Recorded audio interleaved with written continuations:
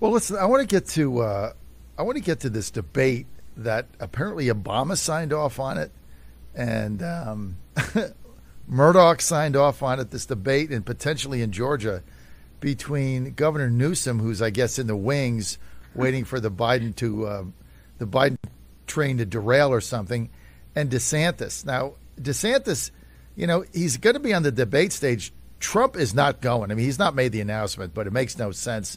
Of course, we'll be there live. But tell me about how that transpired and why the Murdochs are so behind this debate.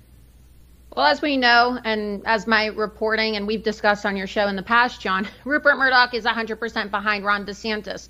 We know that he flew Ron DeSantis out to his ranch in California, where he committed to put the entire News Corp media empire, which includes Fox News and the New York Post and the Wall Street Journal and HarperCollins Publishing, which is the publishing company that gave Ron DeSantis his multi-million-dollar book deal so that he could pretend to have a book tour while he was actually illegally running for president in violation of FEC laws. And so the Murdochs are invested. They've put too much money into Ron DeSantis. They bet on the wrong horse. And so now they're trying to position Ron DeSantis on a debate stage with Gavin Newsom, as opposed to putting him on a debate stage with Donald Trump, because they know that he doesn't really have the charisma. He doesn't have the ability, the suave, or really just like the intellectual capacity to go head to head with Donald Trump on a debate stage. And you've seen that the Uniparty, they really want to kind of create this matchup. They've been doing it for the last 2 years, where there's been these scripted almost clashes in the media, if you recall, between Gavin Newsom of California and Ron DeSantis, where,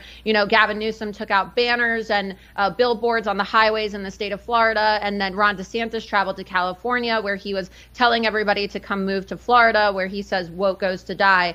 But really, they're one and the same. And if you recall, a couple months ago, when I was on your program and we were discussing how Kevin McCarthy has weaponized his donor base against Donald Trump and has encouraged his donors in California to support Ron DeSantis, the donors that hosted that Central Valley fundraiser for Ron DeSantis, where he said that he was against President Trump's trade policy and didn't think that we should have tariffs on China, those donors who hosted that event were Gavin Newsom donors, if you look at the FEC reports. So you have to ask yourself, if Ron DeSantis is such a threat to Gavin Newsom and they're such polar opposites, why are Gavin Newsom's mega millionaire, billionaire Central Valley, California donors also donating to Ron DeSantis, right? So it's just a psyop. They want to try to convince people that we actually really have a two-party system in this country, when we all know it's just a uniparty.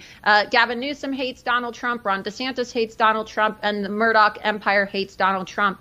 And right now they're just, using each other for the sake of getting Trump. That's what everybody's doing in our political ecosystem right now.